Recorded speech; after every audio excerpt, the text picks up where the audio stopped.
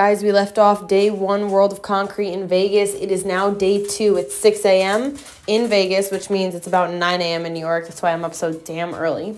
We have an 8:15 media event for Diablo Tools where they're going to be releasing their new products, and I am excited to be able to film all of this, to show it to you, and actually demo all this stuff too. I am going to be putting the time marks on the left-hand side here, so that way you can see each brand if you want to scroll through specific brands. I'm also going to be doing separate videos of each brand individually. Just need time. There's a lot of videoing here. But we're going to start at Diablo's media event. We are going to go through summaries of their tools, and then stay tuned for a more in-depth video later. 2019, I believe, is our last media event.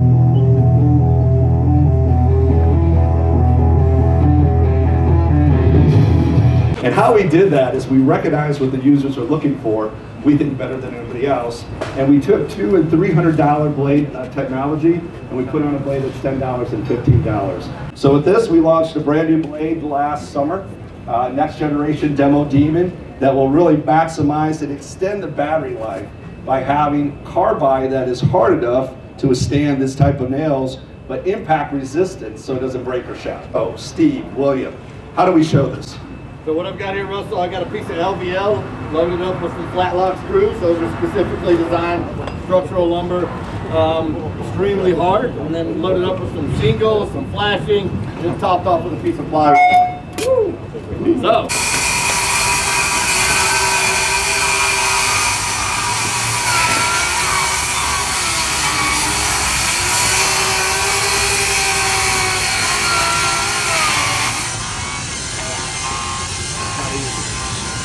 So that you can see that blade was sparking, was drawing, it started to climb, clank cut, which is going over the fastener.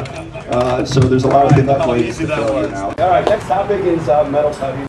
Cutting 1/4-inch wall square tubing. We're going to do it with our traditional bonded abrasive cutoff method. Then we're going to show you the newer, better solution with 14-inch ceramic.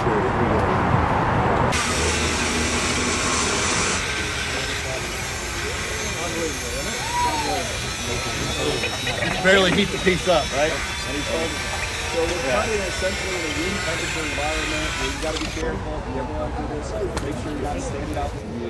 Now look at the side of it. You can see burning, discoloration, because you're getting past the point of melt, right? You're melting it. So we're going to show you what you can do with a ceramic blade on a typical wood cutting circular saw. Yeah.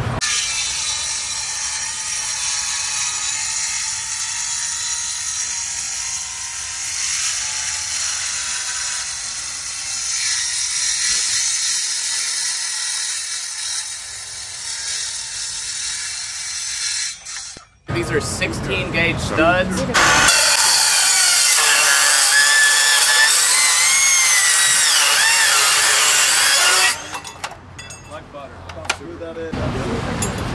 Good stuff. So now we have an 8-inch 54 tool. We're cutting steel deck here. They are 854.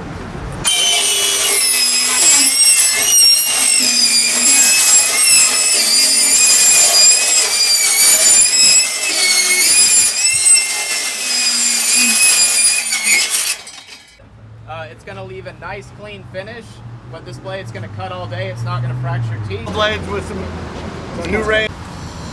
Yeah, so we have a piece of stud material here, 2x. We would put that up. You might be drilling horizontally, you might be drilling vertically. What we're going to do is we're going to drill down to 10 pounds of weight, show the difference in the wear and tear on the tool, the wear and tear on the user. I'm running with the Diablo, the new innovation that we've launched, and Steve has a competitive product on my right. And we're just going to let it go. We'll see our hands on top just to set it, and then we're going to release it and let it cut. Can you see the other door? Yeah.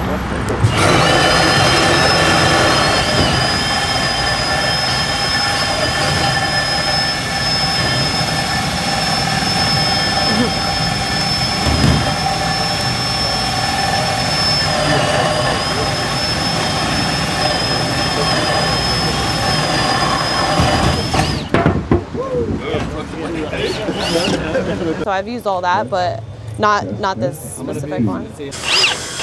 Ready?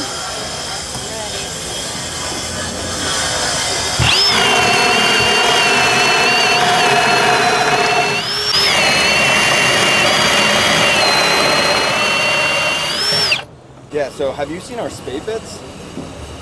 I don't. Oh yeah. Yeah, so that's what Your demo bits Yeah. are crazy. That's the ones I buy for you. What I can do is I can compare the spade bit with that and see which one. Dude, that would be awesome. Yeah, I could do that. We're talking about Yeah, like what we were talking about, other types of bits. It's just because of convenience. Hole saws, bimetal, and a grit, but a carbide grit. Exactly. So you take up the TPI. But yeah, actually a fine tooth would probably be, but we had to get it like really fine. That's probably, a fine tooth would probably actually work better. Lexi, nice to meet you. TPI, recent blade, 18 TPI. Okay. So that's what I'm wondering. So either I'm thinking of like a 14 or... We're launching here today is a Diablo blade. We're calling Wood Demon. And it's a 40-tooth blade design. And the technology on here is absolutely insane. So for $50, it will grip and cross-cut better than any other blade in the market. Will stand behind that. And so a Forest blade will cost $200.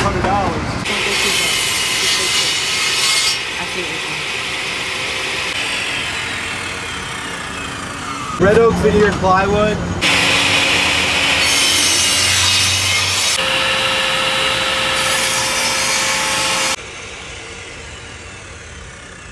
So we wanted to change the game by being the first in the world to bring carbide into the reciprocating blade territory. So for people that don't realize it, Logan, maybe we kind of go back quickly and show bimetal attempting to cut stainless steel, and then what's the power of carbide and what it brings to this application. Like, And I use a hacksaw for everything too. I know. I have some throw-in Schedule 40 stainless steel pipe. I'll use the Lennox competitor and we'll cut with that and see how it does.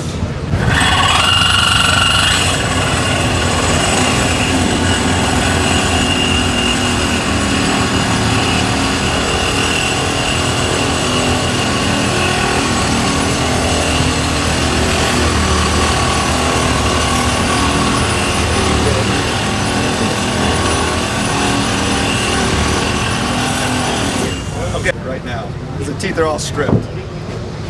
But this is where the world was just a couple years ago. Now, try a piece of rebar.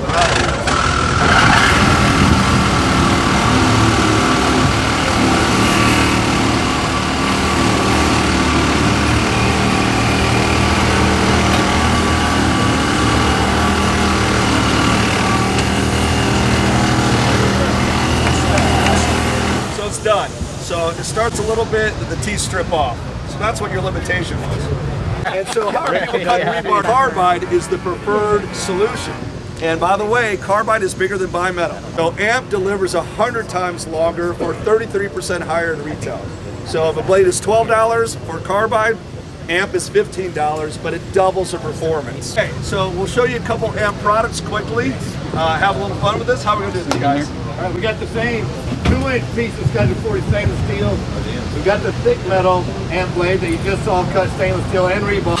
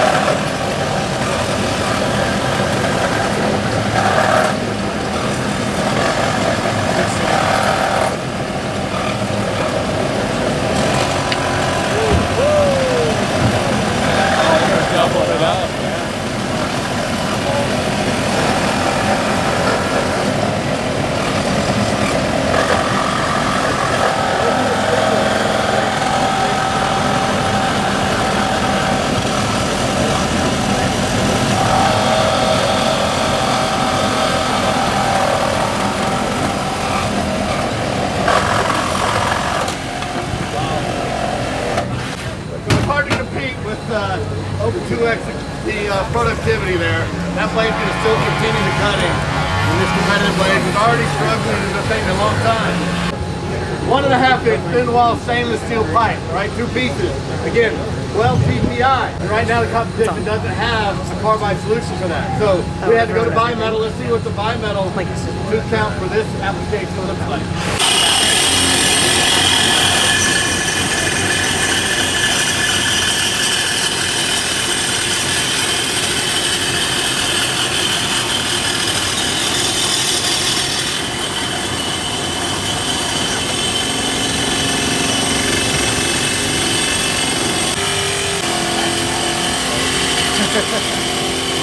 Carbide. Let's see how this plays out. Okay, ready?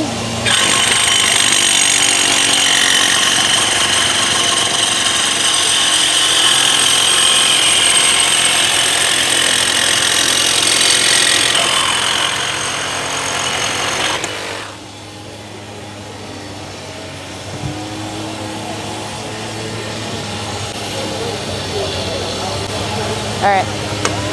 Good. Oh.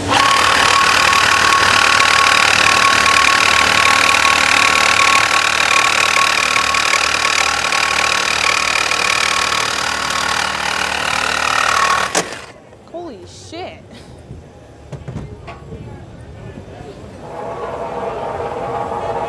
There you go.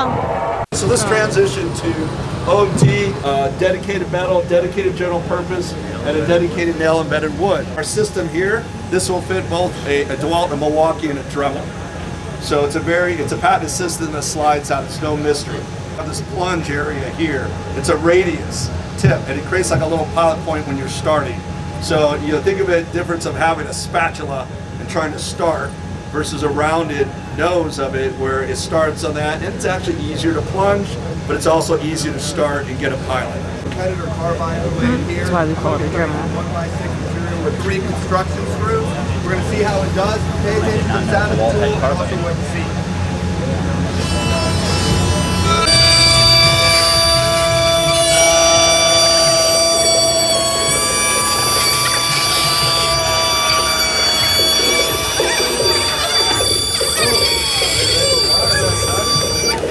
Perfect. Hey, tell us what I look for when you said. Yeah. Way to go. That's exciting.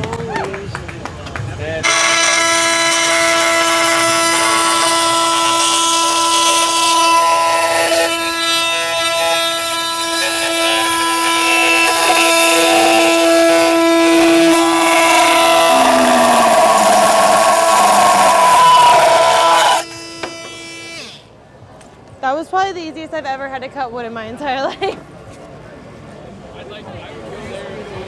Yeah, there's screws in it. That's awesome. That's Standard tube cutter bit on the market. It's a DeWalt. Believe it or not, it's the overwhelming dominant way people are using today. Right here, tube cutters. Tube cutters. This costs around 15 bucks, 17 bucks, and you hit rebar. What do? You got to stop, and maybe you're lucky enough to have a rebar cutter, which, by the way, you can't be in a hammer mode for this. Is rotary. This costs you around 40 bucks, and then pick a number of time. It could be 5 minutes, it could be 50 minutes. If you have to get through that, and then you got to switch it out and go back to your tube cutter. That's what exists today. So we said, hey, wow, there's a great opportunity to reinvent this thing, have game changer technology, so if you hit it, you can continue to get the job done. So what we did is we created a full carbide head 4-cutter system that takes small bites of the rebar. It's very low vibration. It's very cost effective. If the tube cutter is $17, this is $23 to $25, so not a lot of money. Let it rip.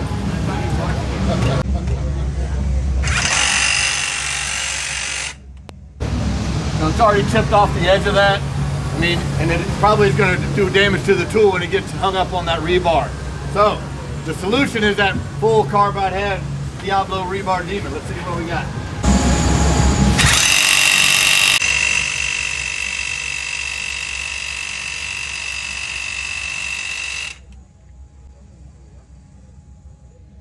That full carbide head, again, it's controlled movement of that rebar, removal out of the hole, continue to finish the hole that you need in the concrete, exactly where you started.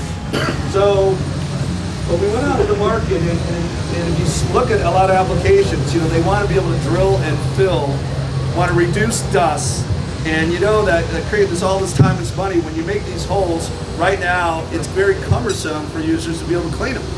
The bit itself is solid. Unlike the hollow bit itself, this thing is solid. It's a solid core. And then you have the carbide head on it. So unlike the insert knives, a carbide. So you can hit rebar, you can take the heat, go up to 1800 degrees versus the existing design that can only take around 800. This can take the heat. But then we put a stainless steel sleeve around it. So what it's doing is sucking up through this whole sleeve that's very high quality. And we can get up to 97% dust extractor. So we're going to just show you how much dust is generated on the job site with a standard bit, and then that brush blow method, which the anchor companies recommend. It has to be done before you install an anchor. So here we go.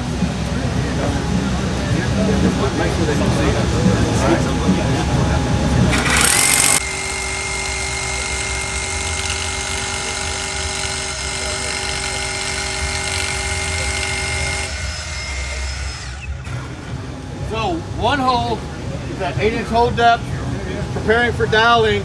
That's just the dust generated outside, right? So it exposed everybody, myself and everybody on the job site. Now, you gotta get in here, and first thing I gotta do usually is 3 or 4 pumps. More dust, still got dust, and then you gotta grab the brush, right? You gotta go back and make sure you keep track of this.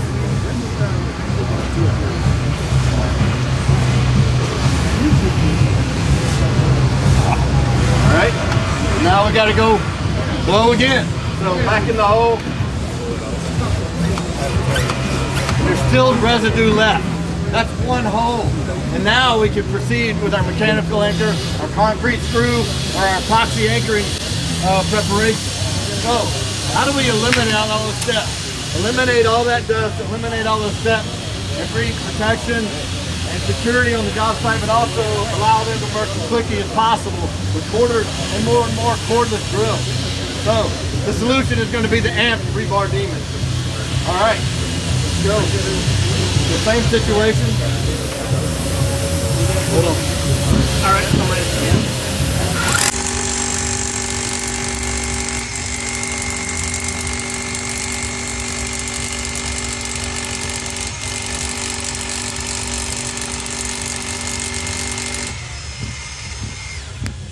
All right, a little bit of surface debris there, but again, you compare the two. And that's on the exterior, so let's take a look, see what happens on the inside. Almost no dust, right? So immediately drill to fill. Drill the hole, immediately go to concrete screws, mechanical anchors, or epoxy, one step. So that was the event. I absolutely loved it. This is me picking up my Diablo vest. You'll see me wearing it later, but it's time to head to Milwaukee. I hit up their marketing team and let them know I was on my way, and we're gonna test out some new shit. Battery? Yeah, I got you. Big whips talking to him right now. It's okay. 20% more power, 40% faster cutting than any competitors, and then also There's more on the other side.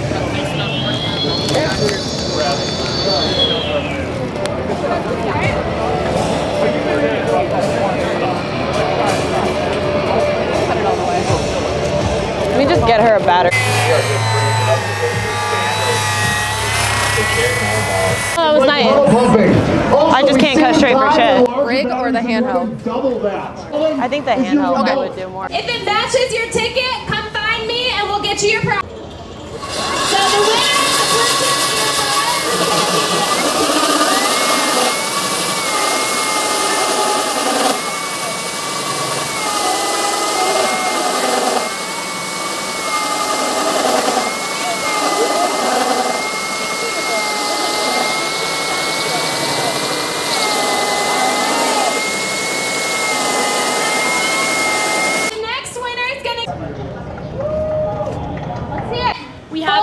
digital LED level, which as you're drilling is going to point you in the direction ensuring that you're staying as straight as possible. We also have a performance gauge that's going to coach you into how much pressure to apply. Very last prize we of the also day. put a very unique safety feature in this tool, a rolling pack out box to sense that, and rather than taking you for a 360-degree spin, it's going to stop, keeping you safe. 4339. So that simulates what happens when you hit a bind, and the tool senses that and is going to shut off entirely, again, keeping you safe. When you put them on, let me make sure it's connected to my phone. Thank you. Let her rip.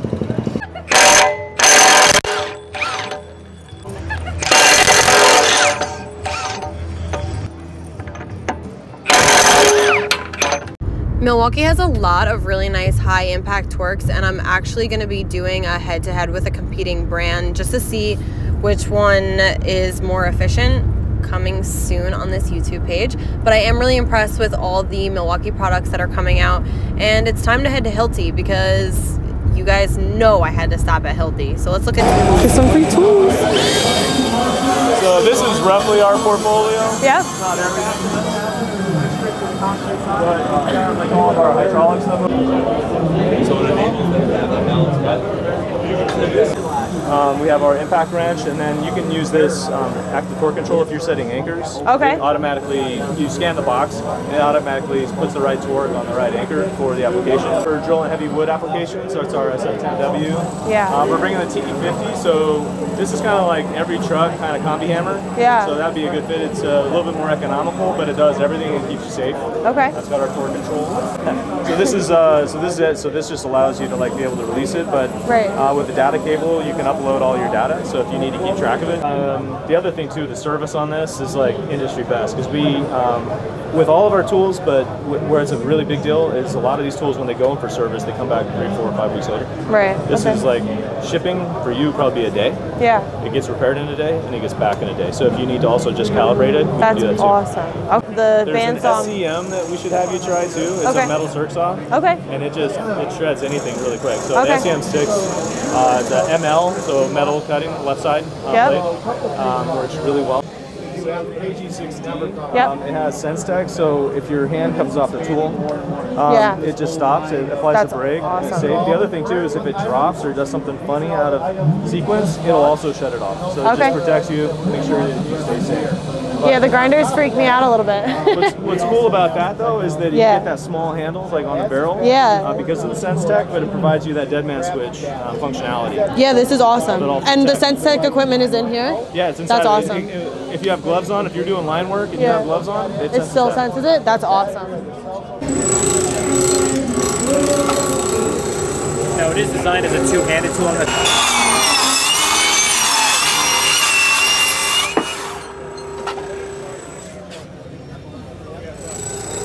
That was really smooth.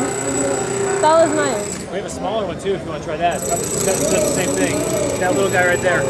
Hanging for the rebar? Yeah, I'll try it.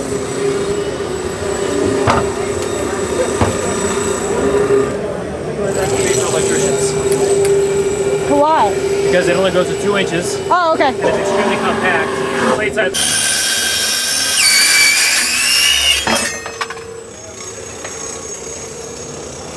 I like that one better.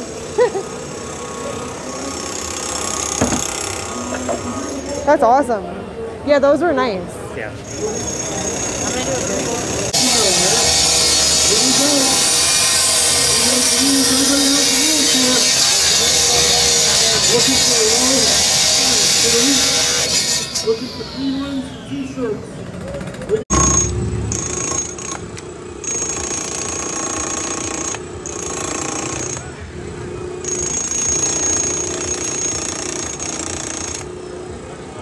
Alright guys, like I said, I am going to do more in-depth videos of each company. I just wanted to give you a nice summary of what's going on, but now we're going to do mostly inside. We're going to see everything inside. Got it?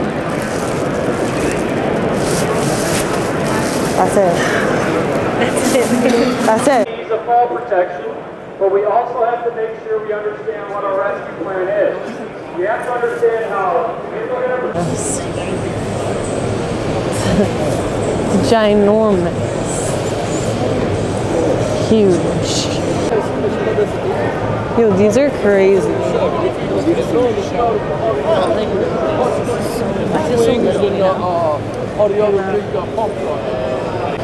This is the app. Things a few years ago, it's just like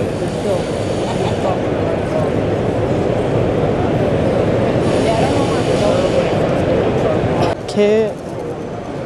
Yo, let's go look at their engine. Come here. I'm gonna. The Hoonigan car.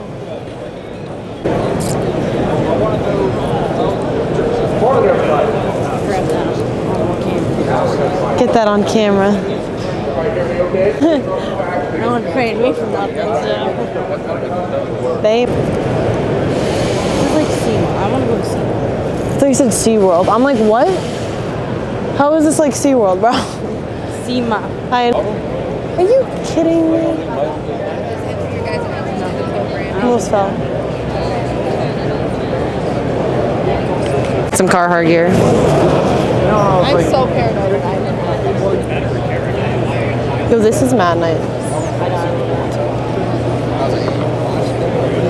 Products you guys have here, and then if you guys ever want to reach out and talk about anything, just let me know. Yeah. Because I don't have. I'm not. My card is. You can just contact me. Yeah. And I can get you in touch with Alex. Yeah, that's fine. I'm not working with a booth. Find brakes in the wire. These aren't the tools, because obviously now they're.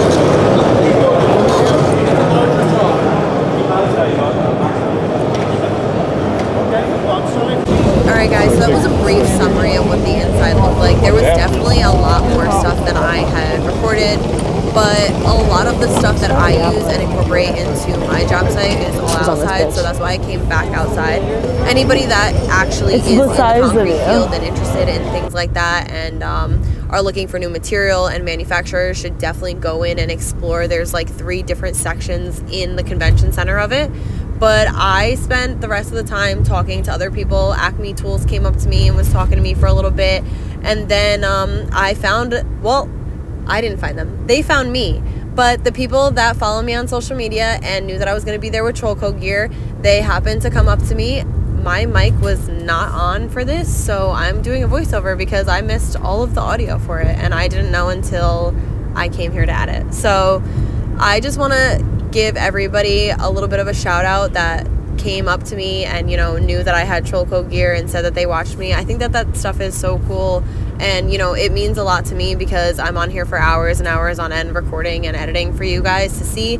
So it's cool that my work doesn't go unnoticed. But everybody that came up to me got all the merch as promised, and I was just excited to be able to hand it out.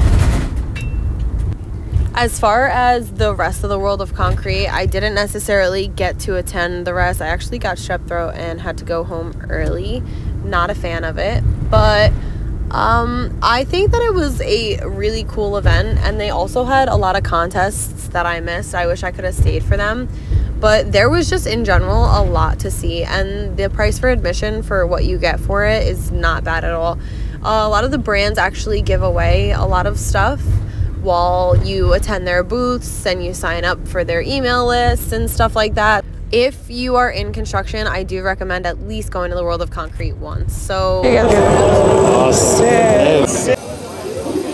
we left the event at around 4 or 5 o'clock, I don't remember, and went back to the hotel, and from there we picked something inside the hotel because at that point I was really starting not to feel good. So if you ever go to Fontainebleau, Poppy Steak was what we got yesterday. Fire, just expensive, and if you're looking for something on the cheaper side, Washing Potato, not everybody knows their name, but it was really good. Fire food. Stay tuned for part 3 of World of Concrete.